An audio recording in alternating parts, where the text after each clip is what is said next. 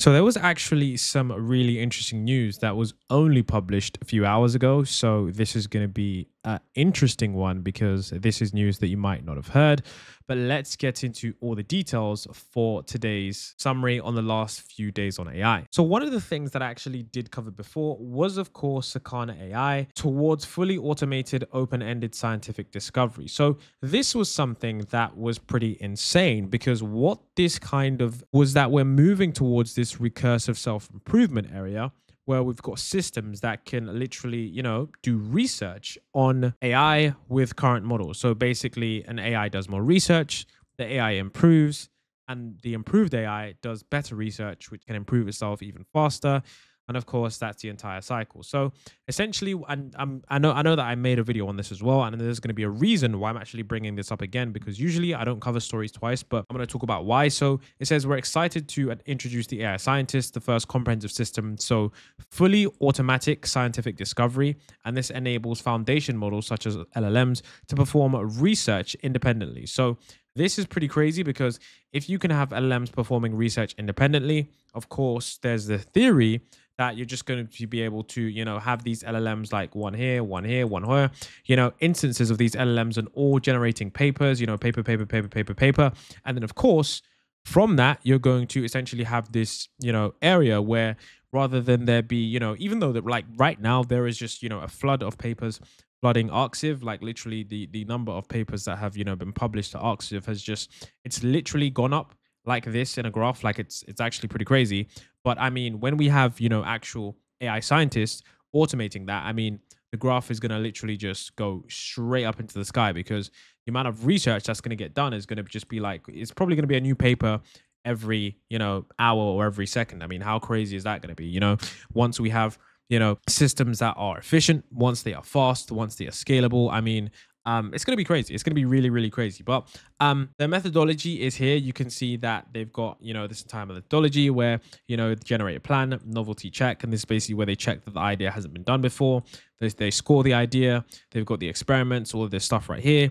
Then, of course, at the end, they've got the LLM paper reviewing. So they've got this comprehensive process on how they, work through from the start to finish. And I think like overall, what we're going to see here is probably going to see like this thing being built on top on, because once again, like I said in the previous video, this is something that is, open source. So if you want to experiment with this is going to be something that you can do. So I'm wondering if other people and other organizations are probably going to, be building on top of this. Of course, they spoke about, the bloopers and the future implications. So the crazy thing about this as well, and this is kind of like, the juicy thing here. And of course, this one, the research, it wasn't like, groundbreaking, breaking news and stuff like that, because, these LLMs can only conduct, essentially preliminary research. But the craziest thing about this, okay, was that there was a leak, okay, and I say leak because it's not really a leak, but there was like, some screenshots about, some OpenAI subdomains.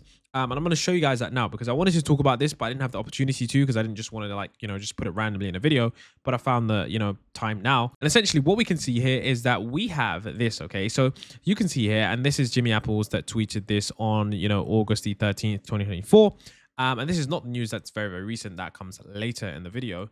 But you can see here, he says, in a way, this trolling is rather funny. It puts OpenAI in an awkward spot with all these expectations and having to balance between patience and hype. And of course, he tweets some stuff here. But essentially what we can see here is that this is some internal OpenAI links. And you can see it says, okay, it says scientistinternal.openai.org. Now, what we can see here is that these dates are, quite old. You can see that some of these dates are from, literally March. Some of them are literally from January. And Jimmy Apples tweeted this again. Now, I think he tweeted this because, of course, maybe they're working on, internal scientists. Are they working on internal assistant scientists? Are they working on, the like a leaderboard to see like how good these scientists are? Is this something that is going to be worked on, continuously? I'm not entirely sure, but I do think that this, shows us that, this kind of thing is, of course, going to be worked on in the future. OpenAI is like extremely secretive. And what we do know is that like with current models, we're always essentially 2 years behind in the fact that like they could have a finished product right now, but we're probably going to get it, like at least 18 months in advance. Not 18 months in advance, but I mean 18 months in terms of a delay, because of course you've got to do things like safety testing, you've got to do things like, red teaming, you've got to do things like post training and all these other things that, involve making an AI system. And not only that, OpenAI also makes these into products as well. So OpenAI is not just like, okay, we've made this huge model, here it is. They actually make this into, their product. Like OpenAI is, a product driven company. It's not just a research organization, although that is a large part of what they do. A lot of people do forget that this company is a product-based company. That's why ChatGPT is so nice to use. The UI is really nice.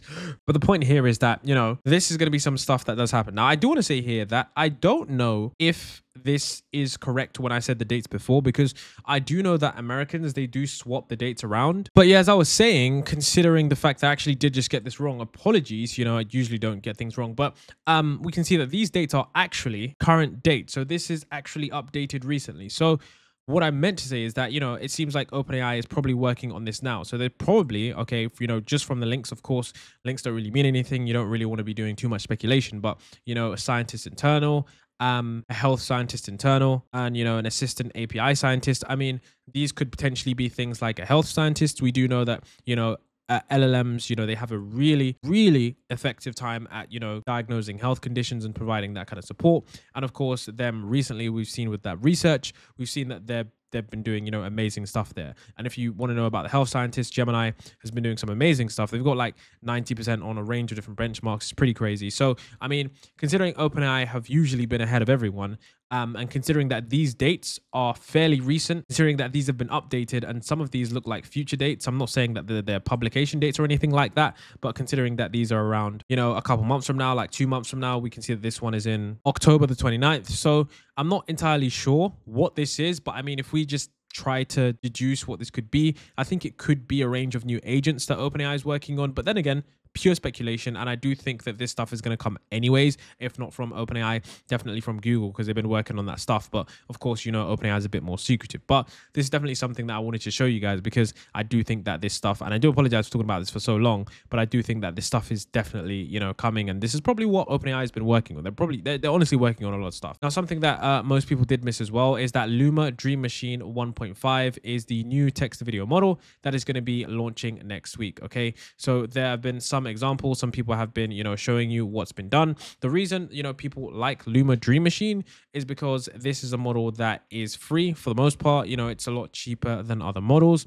And what Luma Dream Machine actually allows you to do that, most other ones don't, is that they allow you to have, a start image and then an end image. So you actually do get a lot more controllability there. And Luma actually managed to roll this out before a lot of other companies rolled out there. So this is going to be something that, once again, it, changes the space, because when you have models that are really cheap and really, near free in a sense, we will actually start to see an explosion of this kind of content around. Now, whether or not you think that AI is good or whether or not you think that AI is bad, I do think that AI is coming, but that is going to be something that most people, are going to have to deal with, as there's no point, rejecting technology. It is something that is going to be here to stay. Now, some pretty big news, and this is really what I wanted to talk about.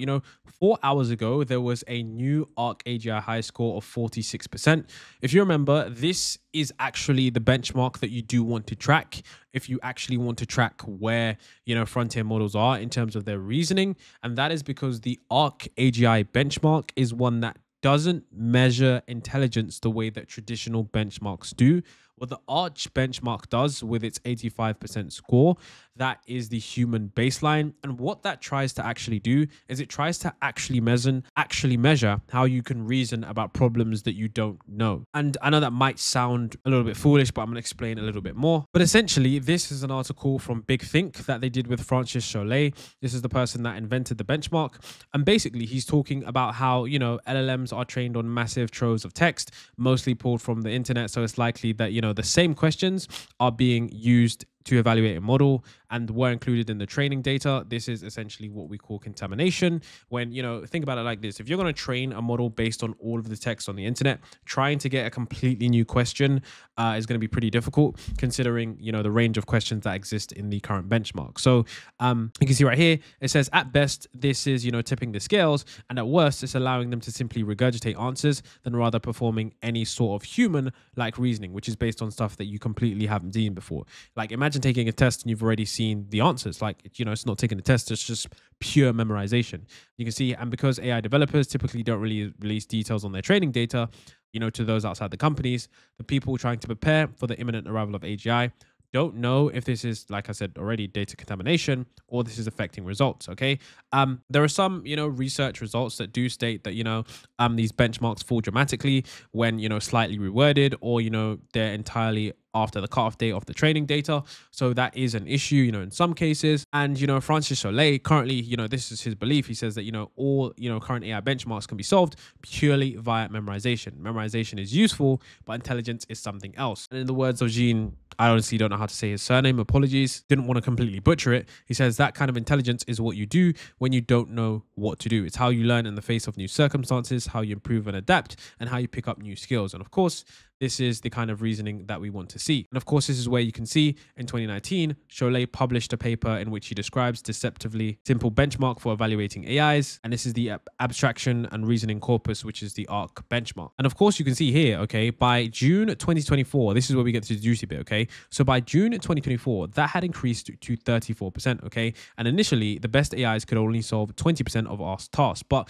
by June 2024, okay, this is only 2 months ago or, a month and a half ago, that was at 34%, which is short of the 84%. But this is what I'm saying, okay? When they wrote this article, like a few days ago, they were like, okay, this is only currently at 34%. But today, we've got to jump up to 46%, okay? And you can see here, and the reason I'm talking about this is because once this benchmark does get to around 85%, that means that, whatever method is going to be used, that method is most likely going to be, scaled up on top of, existing LLMs and then used to reason. Basically, what this does is it focuses, these current models away from just scale and compute, which has been previously how we've managed to, gain, ground on, current benchmarks. But what this tries to focus on is, your reasoning techniques, for example, things like chain of thought, things like neurosymbolic AI, such as tool use and things like that. So you can see right here, he basically says that OpenAI basically set us back progress to AGI by 5 to 10 years. And the reason he says that is because,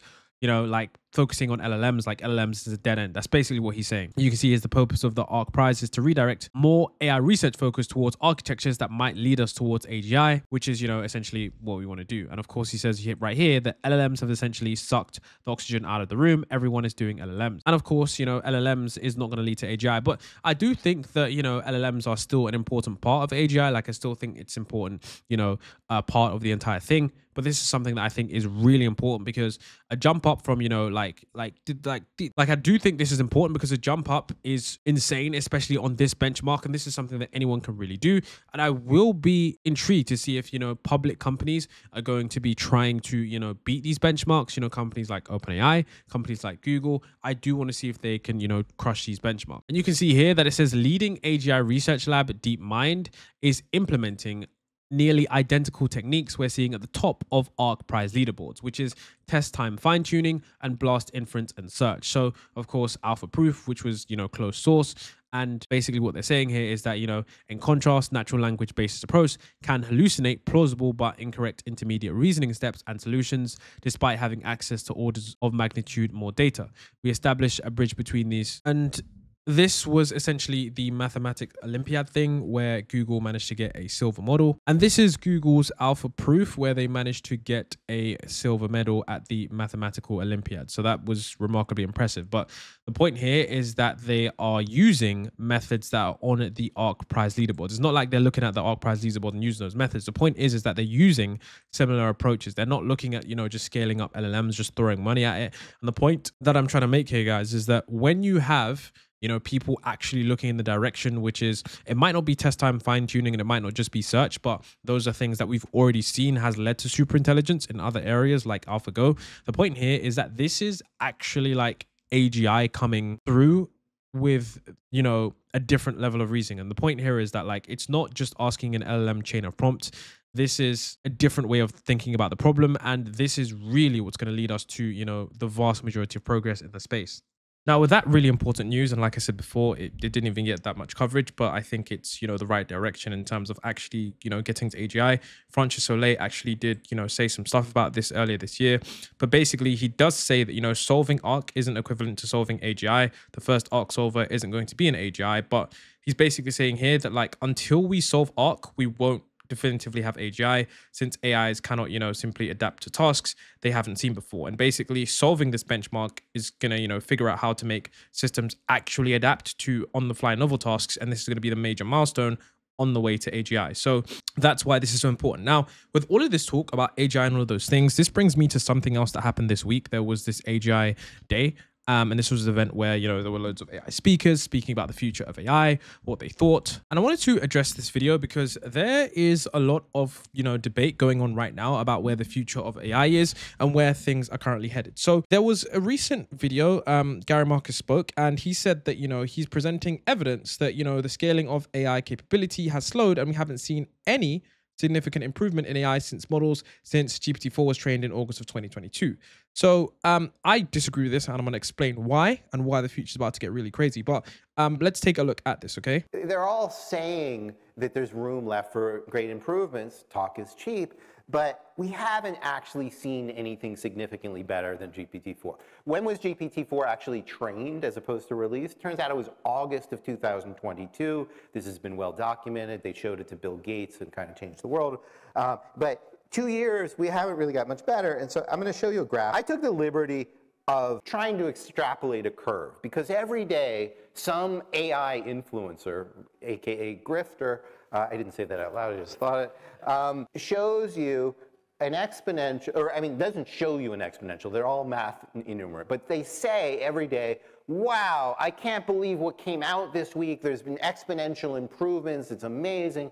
So I thought I'd actually plot a curve. I just did it by eye, I didn't do the math, but looking at Palm Chinchilla, which was the state of the art in April of 2022, and relative, this is to release dates, when GPT-4 came out. And you could genuinely make the argument that we saw exponential progress over that period. It was pretty amazing what happened. This is all since I spoke here 3 years ago. There was a lot of progress, and you could argue GPT-4 was kind of an outlier, but there was a lot of progress in the period leading up to GPT-4. But is it continuing? So this is where the curve should go. There's a little glitch with that we can talk about. But this is where the curve, roughly speaking, should go. But in reality, scaling has slowed. So here's the full curve of all the data. If you're a scientist, if you know Bayes' theorem, if you know how to aggregate data in whatever statistical technique you want, you can look at this. Each data point is a test of the hypothesis. Let's say that scaling would continue at the pace that it did from Palm Chinchilla to GPT-4. And it is obvious, you don't even need to run a statistic, but you could if you like. It is obvious that scaling has slowed, that we are not, in fact, still on that exponential regime. I'm not trying to be someone who's a doomer or someone that's trying to create any kind of debates, but I mean, there's simply one thing wrong with this entire graph. Is the fact that this is just simply basing this off, if you guys can see on the right hand side here, the MMLU, the 5-shot. And I mean, like, the thing is that as things improve, like, for every percentage gain, there's not going to be, like, you can't exponentially gain from 87% to 90%, like, no matter what you do. Even if you get to 100%, like, you could still argue that there isn't, like, a freaking, you know, exponential growth there. So I don't understand, you know, why Gary Marcus, as intelligent as he is, has as many, you know, accomplishments that he has, why he still just has this kind of perspective to where, you know, almost any kind of, you know, AI update, he only focuses on the bad things. Like, a lot of people who pay attention to AI updates, they say, oh, text to video is amazing, but, you know, it doesn't get the fingers right. Oh, it gets the fingers right, but it gets this wrong. It's like, you're just simply negating every other thing that it also does. Now, what I also want to state is that what we can also see here is that we can also see that, yes, there was, you know, a huge jump from, you know, GPT 3.5 Turbo to GPT 4. And, you know, the plotting of this is, you know, wrong because, number one, when we actually look at the actual dates of when things were actually released, I don't know why the MMLU is even here, but this is wrong. For example, GPT 3.5, ChatGPT 3.5 was actually released late 2022, so that should actually be here. And then, of course, GPT-4 was released in March of 2022, March 2023, which is, of course, here. So you could say, cool, there's an exponential. Now, I'm not discounting other companies, but all of these other companies, these models, okay, like, just these are, first of all, of course, correctly, it does say open weight models here. And I'm going to show you guys another video from a new interview from, Demis Hassabis talking about the future. But, what we can see here is that these, models like Gemini Ultra, Gemini 1.5 Pro, Llama 3, Claude 3, these models like are, a cycle behind, okay? That's what you have to remember, okay? Before the entire cycle, the only models that, truly existed that were truly competitive was, ChatGPT. There were, levels ahead. And what you have to understand is that this makes sense. You can say scaling has slowed if we get the next iteration of frontier models like Claude 3.5 Opus, Gemini 3. If we get those models and then we look and say, okay, there haven't been any new capabilities, the reasoning is still off, the hallucinations are still off, then yeah, you could say that. But right now, we still haven't got that next wave of AI yet because the Claude 2 systems were still around GPT-3 level, and Claude, 3 levels were just on par with GPT-4 level. So I would say this isn't scaling as slowed. I would say that if we're mid 2025 and the benchmarks haven't, gone up, and I don't think that the MMOUs a good benchmark anyways, because if you know anything about this benchmark, there's errors in this benchmark, which means that 100% is technically impossible if there's currently errors in the questions. So I think this benchmark isn't going to be a thing anyways. And right now, Claude 3.5 Sonnet is currently the leader anyway. So, I mean, once Claude 3.5 Opus gets here and other iterations of models,